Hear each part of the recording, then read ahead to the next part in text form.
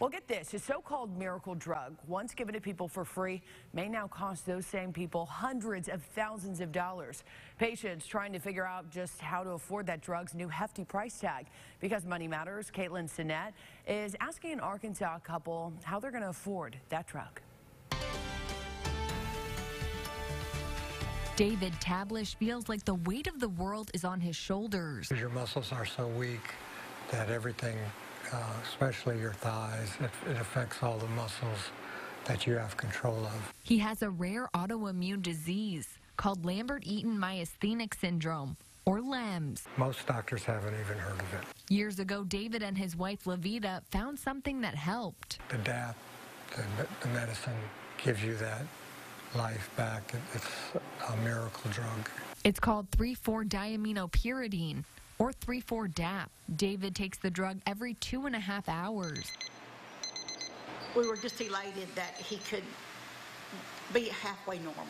The Tablishes got the drug through a small family-run company in New Jersey.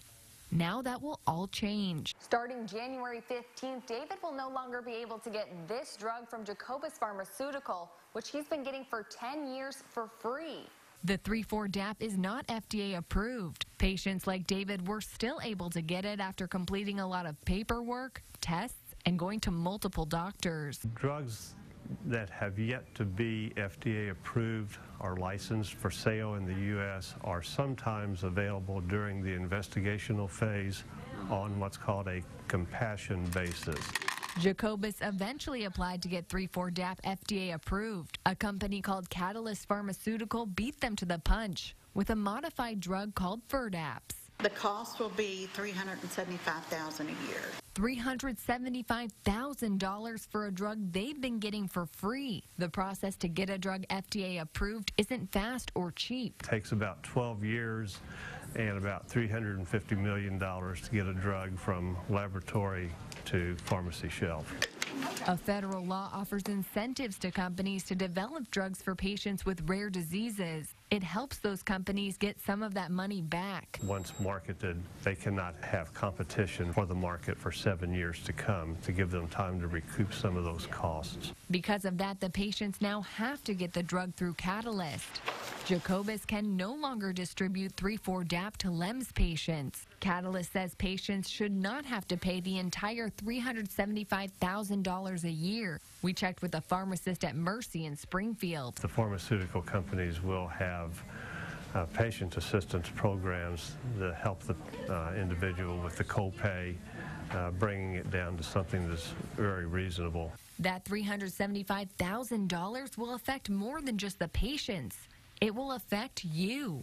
Everybody's insurance rates go up as a result of these drugs that cost hundreds of thousands of dollars a year. David does have health care through the VA. They have to go before a board and approve it that they'll even pay for the drug for my husband. The Tablishes are still trying to figure out exactly what the cost will be and how they will get it. It's just stressful because we have to go through all this again. We thought we were settled in. It does wonderful for him, and now all of a sudden it's almost like we're going back in time trying to explain ourselves again and why we need this help. That's a lot of money. A Catalyst spokesperson tells us despite the cost that FDA approval is actually a positive thing, saying drugs aren't supposed to be in the investigational phase forever, and now all patients can benefit because any doctor will be able to prescribe it. Well, coming up, what would you do to find the perfect job? See how people from all over